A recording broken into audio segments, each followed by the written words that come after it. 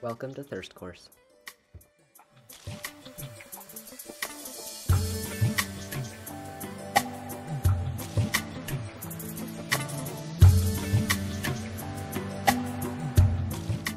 Water.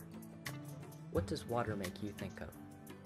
Chances are, you think of a water bottle or your neighborhood swimming pool. While this may be a reality for you, many may have a different idea. What do they think of, you ask? How about we show you?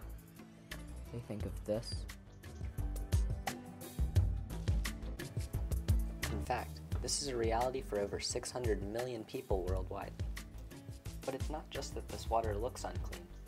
This water is actually contaminated with diseases and parasites like cholera, schistosomiasis, and guinea worm.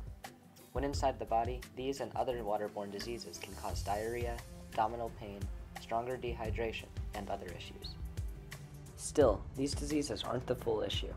Another part of the problem is transporting the water. People without clean water generally do not have plumbing.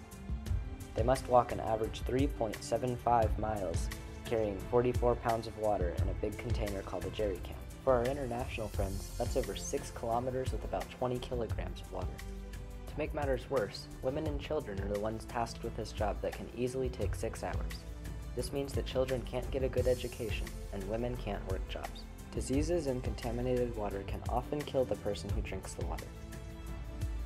Over 1,000 children die daily from diseases in water. In fact, waterborne diseases cause more children to die than AIDS, malaria, and all-world violence combined. In the next videos, you will focus more on the specifics of different aspects of the water crisis that you've learned here. Let us know in the private comments if you have any questions. Otherwise, keep being awesome, and we'll see you later. Water. Soy. Agua. Water. Shui. Water. Water. Water. Water. Water. Water is a human right.